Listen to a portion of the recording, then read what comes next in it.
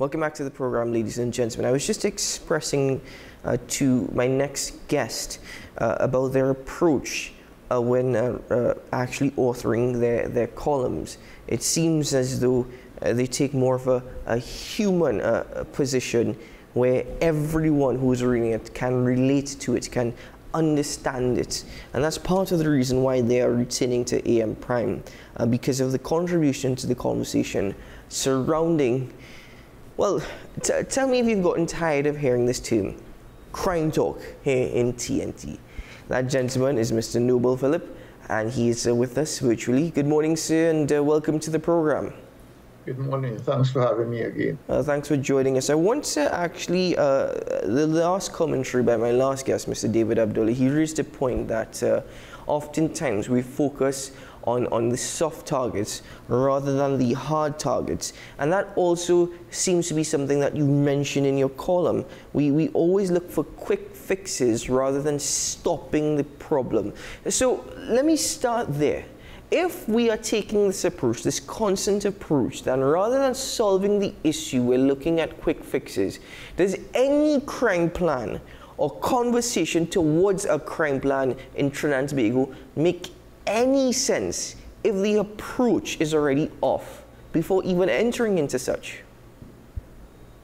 That becomes a problem, because if you are believing that to solve crime you need to have police and big guns, and in one instance some years ago armored personal vehicles, then you are not dealing with it. It's what I call using a mop to solve a problem of a leak. You have to find a leak, and in this case the issue of the leak is the way in which we have treated those who are less fortunate in the society. And until we can deal with that, we will not solve crime. Mm-hmm. And that goes to another argument. It seems as though here in TNT we are led to believe that the penalties that already exist are not severe enough. And quite frankly, many might argue it's not the severity of the penalties, the enforcement. But is that, again, we're being led like sheep, where that also may not necessarily be the case? It's another distraction. It is a distraction. Let us be very clear. The problem we have in Trinidad is a lack of detection. And as we saw last week in the courts, Justice Henderson was complaining that the quality of the evidence against criminals is weak. Mm-hmm. So if you have low detection, weak evidence, then you are going to continue to allow the criminals free rein to do whatever they want to do.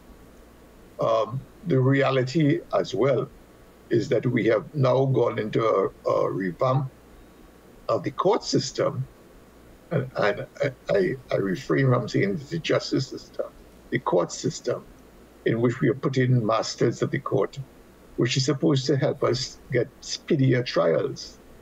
But the fact of the matter is that we haven't fixed the front end, which is the ability to detect crime, to build a case. We still have one forensic center, which is still understaffed and under-resourced. And you have people in the field collecting crime scene evidence who are not trained properly. So what are we doing? You know, and the other thing that happens, of course, is that you can kill witnesses. So that becomes another problem you have. Mm-hmm. But then, Mr. Philip, to a great extent, crime exists in Trinidad and Tobago. Crime is rampant. There's no doubt about that. But do you think the fear of crime is actually bigger because of the lack of dealing with these issues? You just said it yourself. I'm refraining from referring to it as a justice system. I'm calling it the court systems. And the evidence at times brought against criminals are rather weak. That's only promoting the fear of crime even more. Mm-hmm. Yeah. Well, the fear of crime and the actual crime are correlated. All right. So one impacts the other. Mm-hmm. The reality is that we have privatized crime, or I should say security, not crime. We privatized it in that you watch all these large security companies who protect the rich and protect property. Mm-hmm.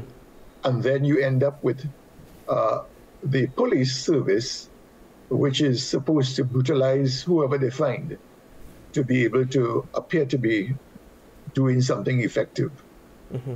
Well, the reality is that the rich becomes even more afraid, and the poor become even more helpless because the gangs that fight are fighting in their backyard. And if we think that things are bad in the better off areas, we are mistaken, because things are equally bad and even worse in the areas where the gangs operate. You can be killed. I mean, I will tell you something that happened to me maybe 3 weeks ago now. I was in the Bitam doing some conversations, and somebody came to me and said, you could get killed in here, And I watched them and said, yeah, no, could get killed in here. But that is the reality. Mm-hmm. That is the reality. You could get killed in those areas as well as you could get killed in Westmoreland. Mm-hmm. But we are more concerned about the Westmoreland guys than the guys in the Bitam. Why?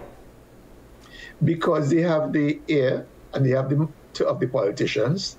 They have the free reign of the media. Because of advertising, the media will give them coverage. And thirdly, because they are able to make noise in the media about the crime, so that it makes good coverage. And then we turn around and we talk about crime in a politicized environment, so that this whole crime talk situation irks me. And it irks me because we're not serious. We're trying to score political points. We're trying to scare people to say, listen, we can do better. Well, that's a lie. Nobody could do better. All right? The problem we have is that we are watching a situation where the chickens have come home to roost. And crime today is because we've done things wrong 10 years ago, 15 years ago, because the criminals today were children then. It takes a while for a child to grow from primary school into a youngster. And let us not fool ourselves. The number of people who are involved in bad actions, evil actions, I will call it, is a very small group. It is not the entire communities. But yet still, we prefer to castigate the entire community and stigmatize them, which then turn people into a place where they can't get a job. If they can't get a job, then what happens? Mm-hmm. I turn your attention to what Prime Minister Dr. Keith Rowley spoke of over the weekend in response to the mass shooting that took place in East Port of Spain. And the Prime Minister assured the population that state agencies will not give up in the fight with respect to the widespread gun culture in TNT. And I quote from him, he says, "This ever-increasing total wanton disregard for human life is to be condemned in the soundest of ways. My condolences go to the families who are today experiencing the pain that traumatizes the national community." And this is also coupled with what the Minister of National Security, Fitzgerald Hinds, says. He says, "Murderous explosions of deadly violence that shocked and traumatized us all. Again, exclamation mark, end of quotation." What do you make of these comments? I mean, I appreciate the expression of condolences, but I will use the term from the Minister of National Security again. Well, yesterday in Newsday, I saw an article in which the Minister of National Security was asking the question, why is there no outcry from the people about this situation? Well, I'm waiting to see whether he would tell Newsday they had a wrong story. Because if what Muse is saying is correct, then we have a Minister of National Security who does not understand the crime situation and does not understand Laventille, of which he's an MP. All right. Now, Dr. Rowley has announced a $100 million budget to deal with crime. He indicated or suggested, maybe I should use that word instead, he suggested that he would give that budget to the Defense Force. Well, they've been short in terms of details. And I'm waiting and not seeing the details. Because if you're going to depend upon the Defense Force to use that $100 million, then we are not understanding what the crime situation is and the roots of the crime situation, which is what Professor Ruddock spoke to. Mm-hmm. And yesterday in the Express, I saw David Abdullah talking about the IMF's assessment of Trinidad. And from what he says in the Express, they are doubling down on the same problem that Professor Ruddock identified. So are we going to get out of this, or are we going to just put boots on the ground to be able to kill whoever has to be killed? Mm-hmm. You know, and that is the reality that I see. And let us add one more issue.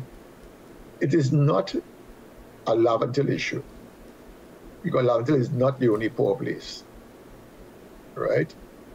And it's not even a poverty issue, all right? Because when you think about the guys who got killed in Miaro, the 4 guys who got killed in Miaro, one needs to understand that that group comes out of Couva, right? And one needs to investigate the connection in Couva. And I'm not a police, I can't tell you what the story is, but I know about that group in Couva. Mm-hmm. And therefore, we should understand that that is not a wild, crazy person who came and shoot 4 fellas, all right?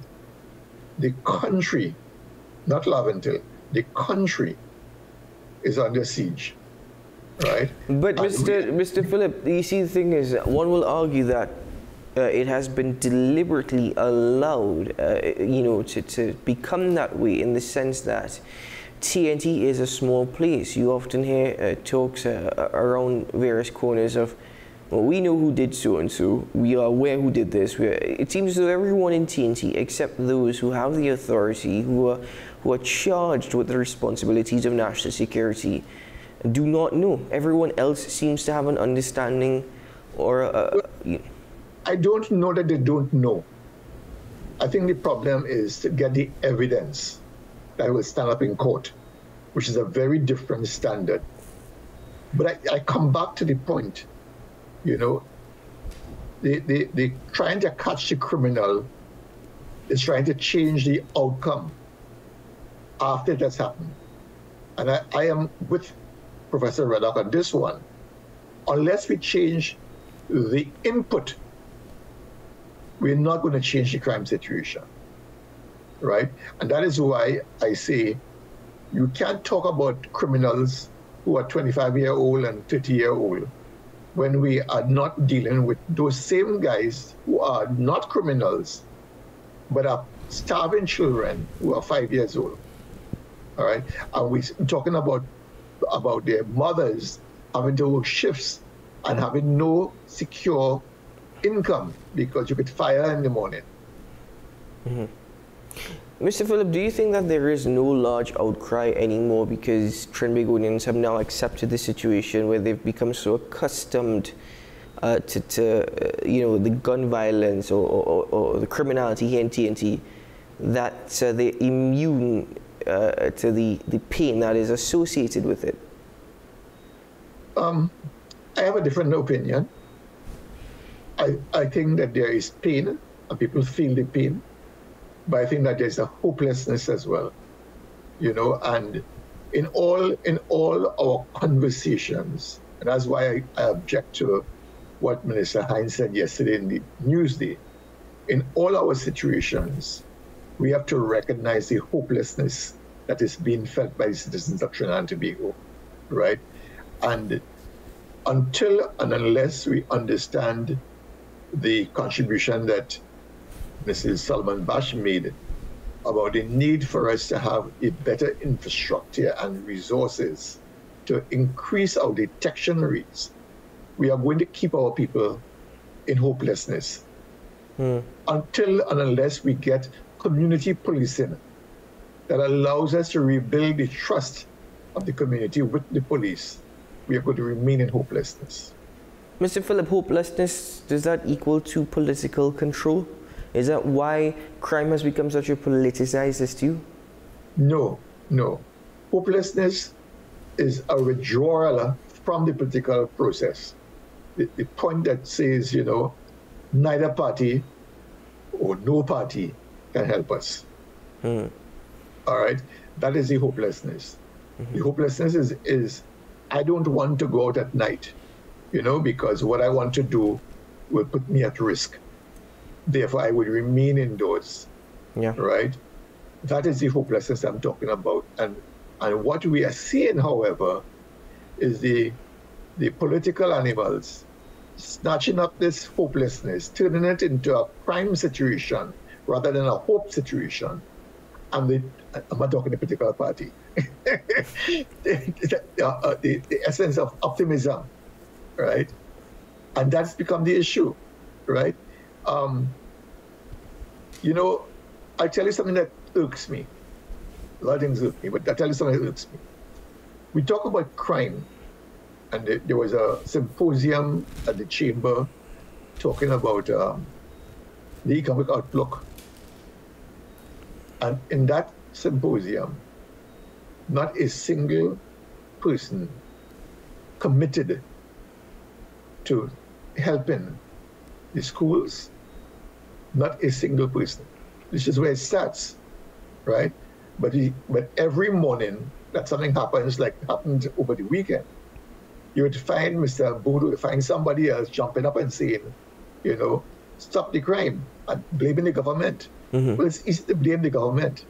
But my thing is, yes, you have a responsibility, but we have a responsibility. And we need to put our act together rather than simply say the government has failed. We are contributing to crime. Yes, very much so. An excellent point there, Mr. Philip. To conclude this morning's conversation, thank you very much once more, sir, for your contribution and also for your column, of which really has given great perspective. So thank you very much, sir. Thank you very much for having me. Always a pleasure. Well, I could appreciate the final point that Mr. Philip made there in respect to our responsibility as citizens here in TNT. Now, whilst we do live in a sense of fear and hopelessness, the continued silence on our part, and at times people, you are aware of someone who's doing something wrong or has done something wrong and you stay quiet, you are contributing to the problem here in TNT. You are always contributing. And you know, one thing I'd like to also point out, and it might be minor, but it goes in line with the mindset and the attitude. If someone breaks a one-way system or a red light and happens to be pulled over by the police and is ticketed, they get frustrated, they get upset, saying, go after the real criminals, you're targeting poor people. If you have, you know, whatever the case may be, you just broke a law. It's the law. You just broke a law, and that doesn't make you a hardened criminal, but you still committed a crime. And the point is, ladies and gentlemen, is that attitude that we have, that this don't care mindset, we can do whatever we want, we'll just get away with it. No, that has to change as well, ladies and gentlemen, because that is a major part of our issues here in TNT. Let's take a break here on the program. We'll be right back.